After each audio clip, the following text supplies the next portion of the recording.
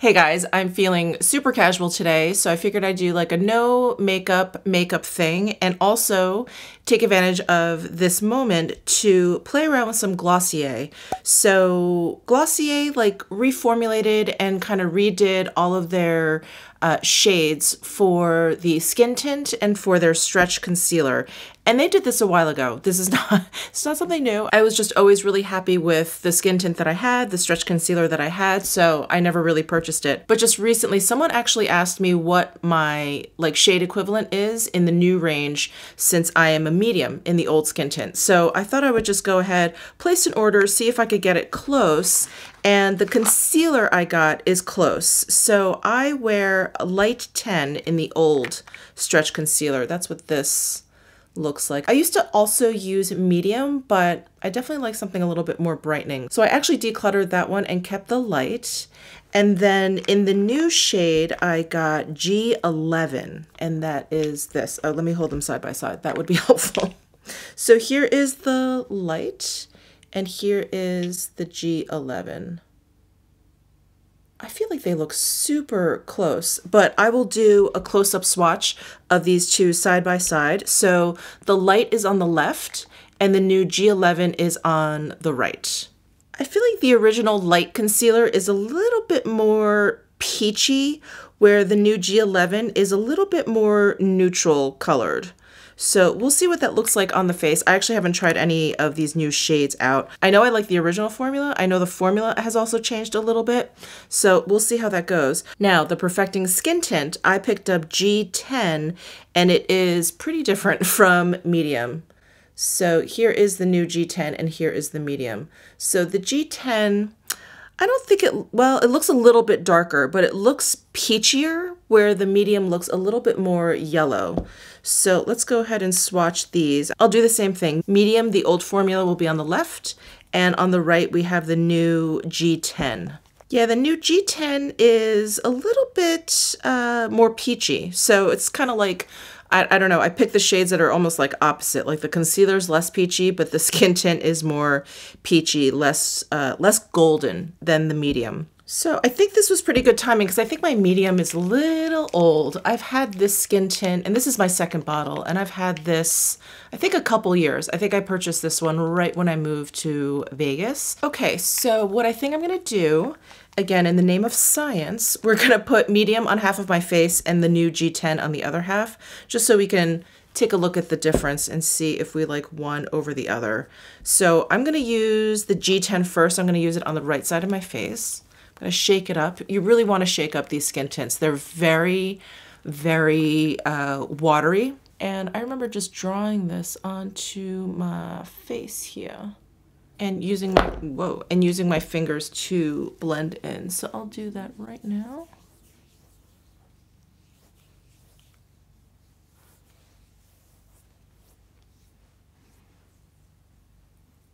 It feels just like the old skin tint. It maybe feels a little bit more moisturizing, which I welcome for sure. So there is G10. You know, I think because these are so light, it almost doesn't matter if you get a shade that's a little bit off, because they're so sheer that so much of your own skin tone is gonna kind of come through anyway. So I think this one looks okay. Let's see if we can even see a difference with the medium. I'll do the same thing. And I'm glad they kept the same packaging, because I like these little like paint tube. They remind me of like little paint tubes from like elementary school. All right, so there is the G10 and here is the medium. I think they look pretty similar actually on the skin, even though they look fairly different swatched and in the tube. But again, I think it's because this is such a light sheer formula that it kind of doesn't matter. You just need to get something a little bit close. Yeah, I feel like the G10 side is, the newer side is a little bit tackier. I definitely feel like there's a little bit more moisture going on, where the older side, as I remember, it's not, it's just a little bit drier, a little bit. It's not drying at all or anything like that. Neither side is especially dewy or anything, but this side just feels a little bit more emollient. All right, so there is the Perfecting Skin Tint, and as you can see, it is definitely for like a no makeup kind of day. It is when you are feeling pretty strong about your skin game, or in my case today, I don't really care. So let's move on to the concealer. So Stretch Concealer Light 10, the original, and then I got G11 in the new shade range. I'm actually not sure if these were reformulated. I think they were too. I'm not sure. I will put a note down below in the description box. I'll take a look at the Glossier site and see what it says. But we're gonna go ahead and put Light 10 on this side. Yeah, this is the side with the old skin tint. This is a really, really emollient concealer. You can almost see the shine coming off of it. So I'm just going to tap it on. I like using my finger with this. I think a sponge soaks this right up, and then I think a brush, because this is so emollient, a brush actually just sort of like swishes it around a little bit. I mean, you can use patting motions, but I really like using my finger with this concealer. All right, so there is light. You can see that there is, you know, a nice amount of coverage. Nothing nothing crazy. I don't think anything Glossier does is like super over the top crazy. So let's move over to the G11 and apply that to the newer side of my face. Let's see how this does. I also have a weird eczema patch coming up here. You guys can probably see it a little bit right here. Well, both concealers feel exactly the same, so I can't tell by touch if the formula has changed at all. They feel exactly the same. The new one has like the same amount of like emollients. I think they apply very, very similarly, if not the same. I'm surprised. I thought the Light 01 would do a better job kind of like correcting the discoloration I have around my eyes, because it's a little peachier, where the G11 looks a little bit more neutral. But I think the G11 actually did a better job. Like, I like the way this side of my face looks. All right, and before I forget, I'm gonna put on some of the GlossierBomb.com. I just have the original. They have a bunch of different flavors, but I prefer no scent and no like flavor to mine. All right, I'm gonna apply some of the Glossier Cloud Paint. I have the color Dusk. This to me, on my skin tone, is like the most kind of neutral. If I don't know, if I don't know what I'm doing with the rest of my makeup, this is what I will throw on. I'm just gonna dot some on. And then I'm using my Smashbox Cream Cheek brush and just blending that in. I love these cloud paints. This is probably one of my favorite Glossier products. Even if you're not into cream products, you may like this cloud paint because it dries down to a pretty powdery finish. So it doesn't feel like you have something, you know, overly creamy on your face all day. It really kind of dries down. The texture is very thin. It's more of like a liquid blush versus a cream blush. And then I used to have all of the Glossier Haloscopes, but I realized that this one, Quartz, is the only one that I use. So I actually decluttered the other two. I think one was Topaz, which is the darker one, and there was a lighter one, maybe Moonstone. Anyway, I didn't really use those. I'm just left with Quartz. So this is just a really nice kind of champagne-y color. I'm just gonna swipe some on. This is a very emollient kind of, I think people think it's a little bit on the greasy side. Again, I have dry skin, so I don't really mind. It just goes on really nicely for me. I know I'm gonna powder on top anyway, so I just kind of roll it right on. You know, it does a nice job highlighting in two different ways. Like, it has the actual highlighty bits on the outside, and then on the inside you get kind of like one of those balms. So you get like a glossy effect also. So I'm just gonna go in with my Chantecaille loose powder. I'm giving my Kogendo natural finishing powder a break today. But this has a little bit of radiance like that powder, probably not as much. This one is a little bit matter. So I'm just gonna use this very lightly just to kind of set this concealer, especially. This stretch concealer, I love it. I think it looks great as a complement to the skin tint, but because it's so emollient, it definitely moves a bit. So gotta set that down with some powder. I don't have any bronzer from Glossier, so I'm gonna use my Lila B Sun-Kissed Bronzed Beauty bronzer. I haven't used this in a while, and it's so pretty, and it's light. You know, it's a very kind of natural bronzer, and so I wanted to keep this Glossier no makeup look going. So I'm using my Refer 06 brush, and I'm just gonna brush it on lightly just to warm up my face a little bit. think I'm gonna tap a little bit more of this cloud paint just right onto the like apples of my cheeks, just to brighten up my face a little bit. I'm looking a little too pale. And of course, I've got to use my Glossier Boy Brow. This was my go-to brow product before I discovered the Tom Ford Fiber Brow Gel. Since then, unfortunately, I haven't used it quite as much as I probably should, but I have it in the color brown. Did I say that already? And it's got a super teeny tiny spoolie at the end. And I really like this Boy Brow. I mean, it's such a good product. It doesn't get crunchy at all, which I can't stand. I don't like a crunchy brow. And the formula of this, at least compared to the Tom Ford, it's a little bit wetter. It's a little bit looser. The Tom Ford Fiber Brow Gel is a little bit on the drier side, which I just find a little bit more mistake proof. When something's a little bit wetter, I always feel like I'm going to mess up. I'm going to get it everywhere.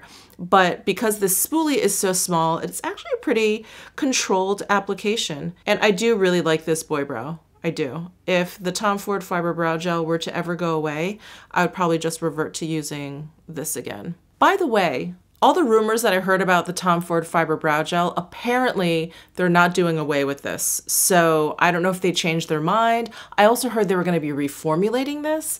I don't know. Apparently they're just going to be sticking around with this. At least that's what the essay at the Nordstrom Tom Ford counter told me.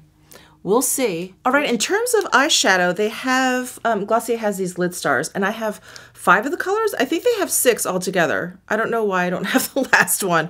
Anyway, these, again, are just very, very true to Glossier. They're very light in application. They're sheer. They're not overly pigmented. And I think I remember when these first came out, some people were a little bit disappointed. I just think they're really, you know, nice and easy to use. They're not like this huge commitment like those Stila like glitter or shimmer and glows. Those are like, you know, you put them on and you've got a look going. So these are like a very much lighter version of all of those kinds of a cream eyeshadow. So I think I'm going to use a mixture of Moon and which one is this? Cub on my eyes today. So I'm going to use my favorite cream shadow brush, which is the Sonia G Worker 2 brush. It's the same exact shape as the Worker 1. It just has undyed goat hair, so it's cream and liquid product friendly. So I'm going to start with Moon, the lighter one, and just put this on the inner corner of my eye towards the center. Actually, I'll do one eye at a time. And if I remember correctly from the first time I used these don't set down completely, and I think I remember people complaining that it creased and it just didn't work out for them. And I don't generally have creasing issues with my eyeshadow because I don't have lids that really kind of like fold back. I didn't experience any creasing. And then next we've got Cub, and I'm gonna put that on the remainder of my lid.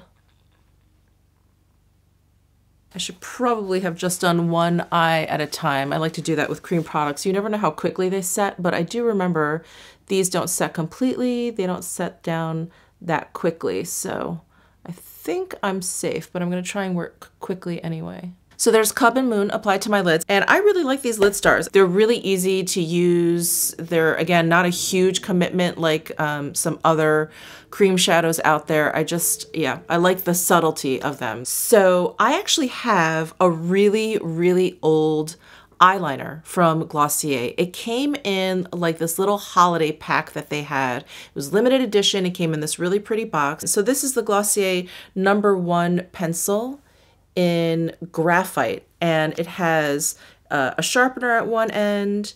It also has like a little smudger, and it's one of those roll up, roll down eye pencils, and it's a really cool color. It's almost like a soft black with a little bit of a sheen. It's really pretty. It's like, graphite is actually the perfect color name for it because it kind of has that, you know, when you like color something in with just a regular #2 pencil and it has that sheen to it, that's what this looks like. So hopefully this is still good because this is probably a couple years old at this point. Let's go ahead and, oh yeah, it's still super soft. Can you guys see that sheen? And just gonna go ahead and line my eyes with this. I was really hoping they were going to come out with a whole line of eyeliners, different colors, this being one of them, but they never went there. I feel like maybe I'm putting a little bit too much of this on for a no makeup kind of look, but oh well. Okay, I just tore apart my room trying to find one of the Generation G lipsticks. I had the original one. They came out with two versions. The original one I didn't like. I thought it tugged. I thought it was really dry. I just didn't like it. And I know I decluttered that. But then they reformulated it. They came out with it again. And I am 1000% sure that I got one and I put it away and now I can't find it in my room of horrors here. So I'm terribly sorry, but I do have the Glossier lip gloss, which I really, really love. It's like, it's so weird. It's like it's nothing, you know, it's clear and does it even have a scent? I don't even think it's scented, but it's one of those, it's a little bit sticky, but it's got like a high shine. It just makes your lips look really super healthy. I love this lip gloss. I think it's so good. And I know it just, everyone's always asked me in the past, they're like, but it's just like a clear lip gloss. I'm like, I know. I can't explain it other than it makes my lips look really healthy. It has a high gloss, but it's not like super goopy in any way. There's just a little bit, like a teensy bit of tack, but it's not a lot of tack. It's not distracting. I just think it's a great, great clear lip gloss. Gosh, I feel so bad about that Gen G lipstick. I wanted to put that on for you guys. It's a very sheer formula, and I do think that they improved on the second iteration of it. It is definitely creamier than the first. Is it my favorite? It's probably not my favorite out of the Glossier line. Like I mentioned, I really like the cloud paints. I really like the Haloscopes. I love this lip gloss. I love the skin tint. I love the concealer. Those are probably, oh, the boy brow. That's my top 6, I want to say. And I personally love the Lidstars, but I always hesitate recommending this to anyone because of the soft effect it has. I feel like people want something a little bit more when it comes to their cream eyeshadows. I personally love these. I personally love the Lidstars. But anyway, I thought I'd go ahead and end this video with the Glossier perfume, which is called You. You guys know how much I like lighter, fruitier, citrusy kind of scents. This one is not, but it's a very light, musky scent. And this is kind of the perfume that I'll go for in the wintertime, which it is now. For me, I find it pleasant because, you know, it's still kind of a musky scent, but I don't feel like it smells heavy. I still feel like it smells clean. That's, I guess, what I'm trying to say. And they also have like a solid version, which is so cool. So it flips open, almost like the Lila B compacts. It flips open. This is like metal. It's kind of heavy.